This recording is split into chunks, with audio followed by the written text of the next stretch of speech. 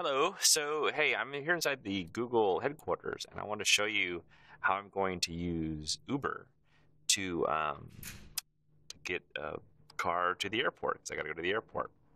And I know people in San Francisco know what Uber is. You guys use it all the time. You're totally spoiled.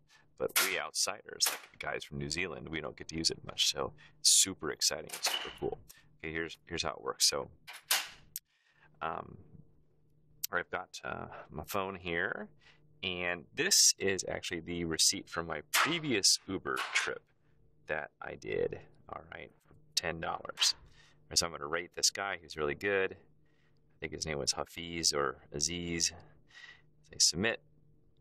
Good. Okay, so now I'm going to set my pickup location. All right, so I can also choose what kind of car do I want. Do I want a black car? Do I want an SUV?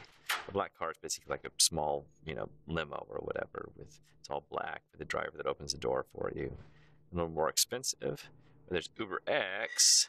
Those are like Priuses or sometimes smaller cars. They're just random. You never know what you're going to get. So I'll just do Uber X. So I'm going to go find my exact location. It does a pretty good job of finding my exact location here. So I'm just going to zoom in, find my exact spot. I will pop it right here. Okay, right there should do it. Let's say set pickup location.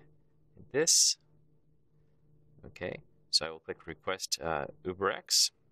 You can see right there Google Wallet, but there's a few ways to pay.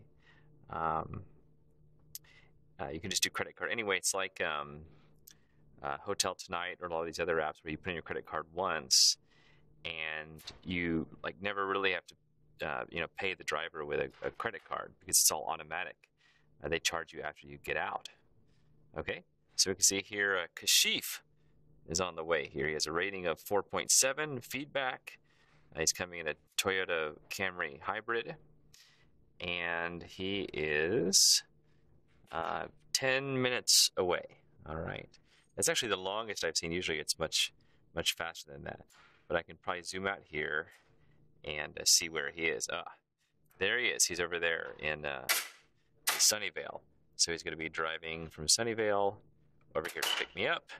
And then we will be whisked away to SFO.